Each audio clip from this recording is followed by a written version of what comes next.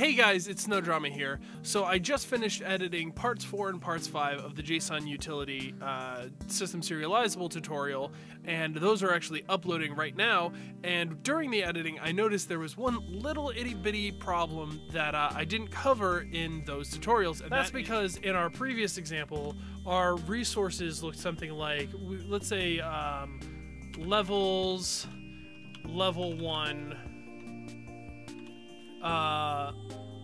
level.json, right? Something like this. So in this case, we want it to look the same thing, except we're going to be appending it with this persistent data path. Now, so yeah, the problem with that is basically when I say, you know, levels/level1/level.json, the problem is the levels folder and the level 1 folder don't actually exist. So what we're going to want to do is at the beginning of the this, we're going to want to actually check to validate that those folders exist, and if they do, then you're all set, but if they don't, we're going to actually create those. So let's open up here our JSON file utility, and you can see even right here the code is still here, levels, level 1, level.json. So we actually don't know if these actually exist. If you try to write to here, Unity will give you an error. So we're going to actually create another utility class, and that utility class will allow us to that you just put that in the first scene or whatever, and that will allow the game, as soon as it loads, to validate that everything is okay, and then give you the heads up that everything is okay. So we're going to come into Unity here, and we'll create a C# script, and we'll call it directory. Oh wow, I've been really bad at spelling the last couple of videos. Directory manager. Now I'm going to do this with an array on the game object itself, but you could also, if you wanted to, do this with a JSON file. So you could create a structure that stores an array and then read that array in from your resources folder or something like that, and then that would be your actual directory structure, right? So you could actually, you know what? We'll do that. Well, let's do that. So show you some of the uses that I use this kind of thing for. So system.serializable public struct, and God, I hate when that happens. We're gonna call this directory structure. And so now in this we're going to have a let's say call it a public, well, we'll say public directory, wow, directory structure, file struct, and so the directory structure here could just contain a string array of directories.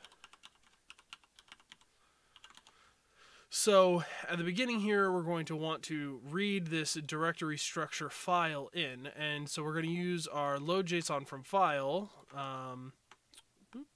We don't want to cut that, we want to copy that.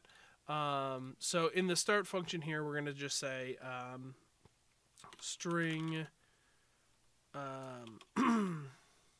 yeah, string JSON string equals JSON file utility dot load JSON, what was it? Load JSON from file. Copy that. Use load JSON from file, and we're going to call this, we're going to put this in our resources folder, so it'll be resources directory structure dot JSON. We're just going to put it there, and because this is going in the resources folder. Now don't put this, I wouldn't put this in the external files. I would put this in your directory, in your resources directory, because this won't change. Once you've defined your directory structure on your external part, you won't need to do this a second time. So we're going to say this is true. So this is a resource. We're going to read that in. Actually, we can just say, if we wanted to, we could just say, actually, file struct. We can write it directly to our file struct here, and then we'll use JsonUtility from JSON as a directory structure, and this will take a JsonUtility string, and there we go. So this should load our file structure directly into our structure here. So let's create that file. That file will look something like, what do we call it? We called it directories. So here's a array of directory strings, which in this case, let's say we want the saves folder, and we're going to want we want to check this is the thing. In this, we're going to go from top to bottom. We're going to check all of these. So first we're going to check the saves folder. Then we're going to check saves, for example, saves save 1, right? And we're going to check each one of these to see if the directory exists.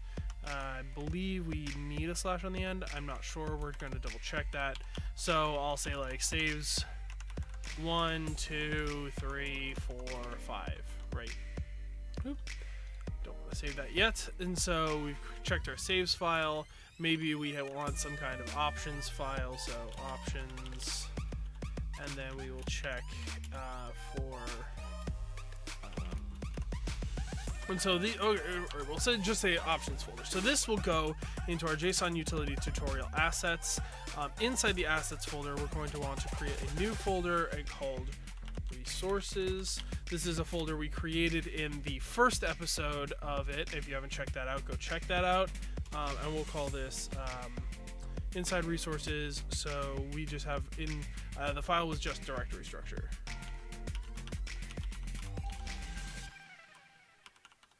.json directory structure .json. All right, so we're going to save that into our directory structure here. So directory structure JSON is now set, and so now we're going to read directory structure JSON into this directory structure object, and then we're going to right after we do that, we don't need an update function because we're only doing this once, but then we're going to have public bool structure OK.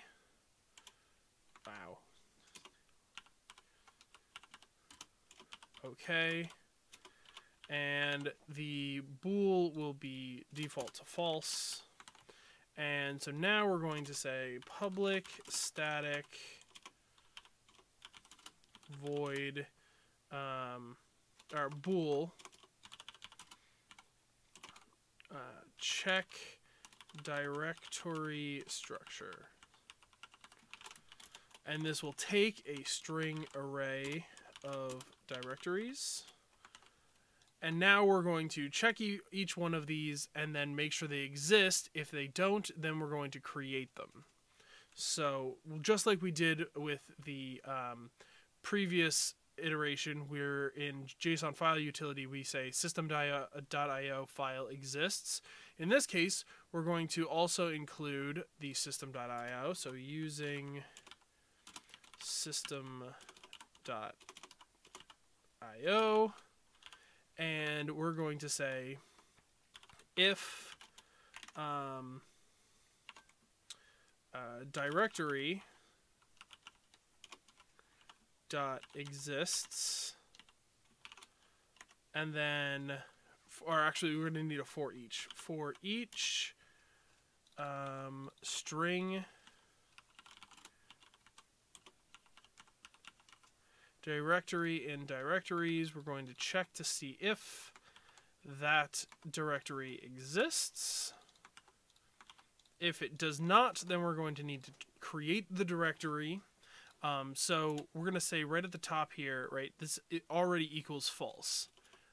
So we're going to we actually want this to be true at the beginning. So we're going to say right before we call it, right? Because it's going to be false when the object is created because we haven't checked yet. Then we're going to set it to true right at the top here. That's because we're going to assume everything is okay. If it doesn't exist, then we're going to create it. Okay, so it's going to check to see in the application data path whether or not the persistent data path, whether or not it exists. So now we're going to have to try to create that directory if it doesn't exist. So we're actually going to do a try catch. In this case, we don't need the system because we're going to do just include system. So let's just include system right here. Okay, and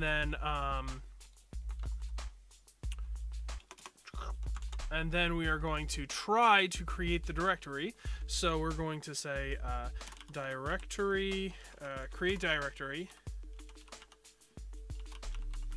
Yep, directory.create directory, and then the path, which is going to be application persistent data path / directory.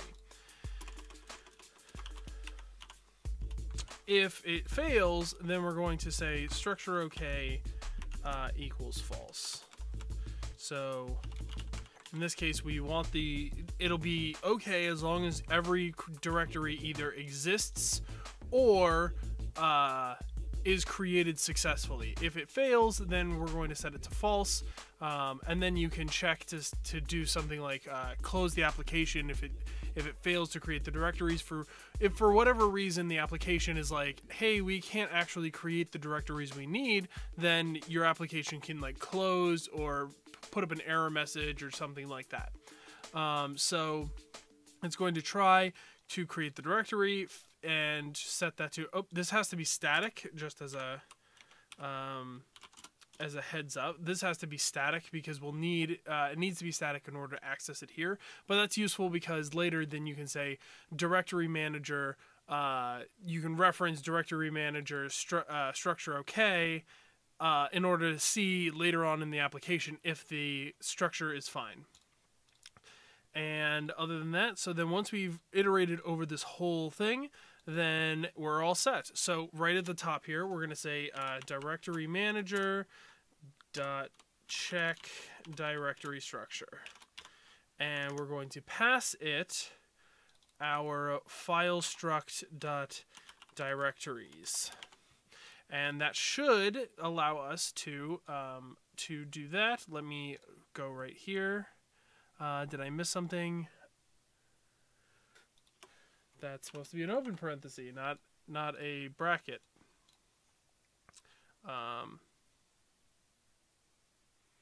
Directory structure, directories is inaccessible. Oh, and I forgot to make this public. Yeah, so this should be a parenthesis on our catch. I don't know why it ended up becoming a bracket. Nope, and not all code paths return a value. We're going to say at the very bottom of this for each, return structure okay.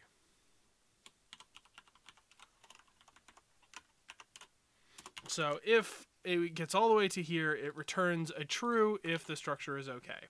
So we could catch that here. We could say like bool structure st okay, because we can't call it the same thing. So bool st okay, and then we can say like if not st okay, then application quit. So we'll just quit the application if it has a problem. We should probably add in some kind of like error log. But that would be what it would be, is on start we check the file structure. If it's okay, then we continue. If it's not okay, then we quit and write to the error log so that we can get that information. Variable e is declared at 35. What? Oh, it's never used. Yeah, that's fine. Don't care. So yeah, now we can go to our game object here, and then equip our directory manager object here. Also, one thing is we want this to be on the awake. We want this to happen before everything, so we want it to be on the awake. Just real quick, double check there. And now we should be able to run, and let's see what errors we get. Okay. So yep, there's our structure, saves, save 1, save 2, save 3, save 4, save 5, and options. So now that we have that, let's go check the file structure inside of our applications. So we're going to go to the application persistent data path, and so here's the data path for our JsonUtility tutorial. There's the saves folder, there's the options folder, and then the save 1, 2, 3, 4, 5 folders exist, and the options folder exists as well. So now you can also, now that it, and when it runs a second time, it'll continue to work correctly, because every time it will check, it'll skip over it because it says, yep, the folder's already there. And if I were to damage the structure by deleting one of the folders, it would then recreate the folder. So, yep, there you go. That's just a real quick thing that I wanted to make sure I covered, mostly because I know that in episode 4, I quote unquote use a multi-tiered folder structure, and if those folders don't exist, then the files won't get created or won't be able to be read. So there you go. Thanks for watching. Like and subscribe if you like the video. If you watched the whole series up to this point, congratulations. Thank you so much. You now have all of this extra knowledge on how to do JSON, use the JSON utility and all that jazz. So hopefully this has been useful to you, and I will see everybody later. Peace out.